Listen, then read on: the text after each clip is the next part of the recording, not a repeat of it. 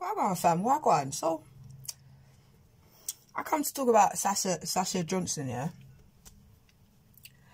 And hope her speedy recovery. Hope everything good. She has children and that from what I see, from what people are saying. So, I hope everyone's good. They ain't too upset, you know.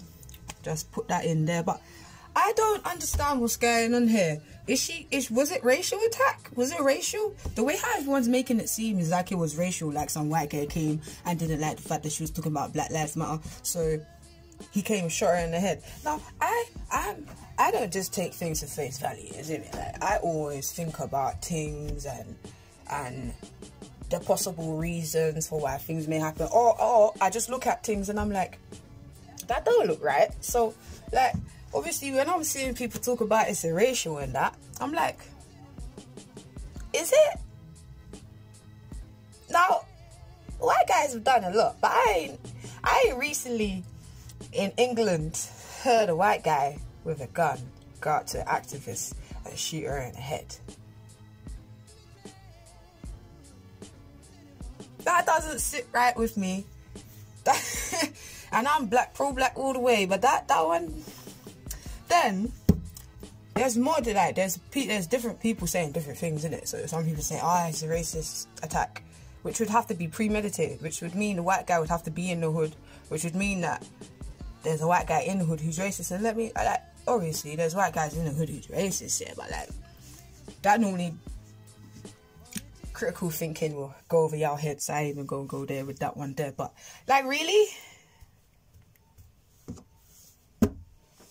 Racial attack? I don't think so. I heard that she was in a house party and she got shot by a black man. In this equation, that makes a lot more sense. Now, I love black people. I love you. I love us. I love we. Okay? Unity and all of that. But, bro, let's be honest, because if we're not honest, yeah, when stuff actually does happen, like it's a white guy who does it, no one ain't gonna listen because we were there trying to blame white people for stuff a black person did the last time a black person did it. You see what I mean? It's like feminism. Now feminists are going on about men, and now men ain't paying no mind to what the women are saying because they were chatting half shit and half truth. Now everyone's bitter and no one ain't listening to nobody. It's a vicious cycle, fam. So, question. Was it racial? Which I don't think it was. Because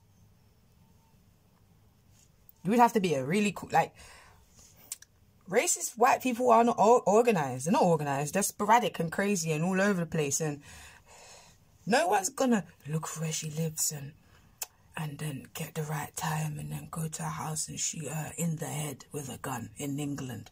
Alright, yeah, there's guns in England and yeah, people can do that and yeah, people can premeditate. But come on, all of them at once, come on now, let's be honest. There was black people who did that to her. Okay? It's a black person. Yeah? Let's not put this racial business in this one, okay? But I hope she's cool. I hope whoever did what they were doing, catch on that. God, why are you shooting people? Sorry with you, man. But ain't there enough people freaking trying to kill us for us to be killing us? Are you dumb? This is why no one respects black people, because we're dumb, fam. There are literally... Imagine being in a zombie apocalypse, right? Stay with me. Black people are the humans and the zombies are everyone else. Because remember, Chinese, Arab, Indian, white... Doesn't matter where they come from. None of them don't like us. So imagine being in a zombie apocalypse and you're killing each other.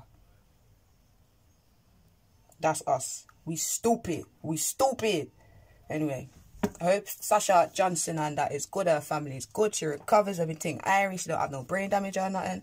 Yeah, y'all blessed and that.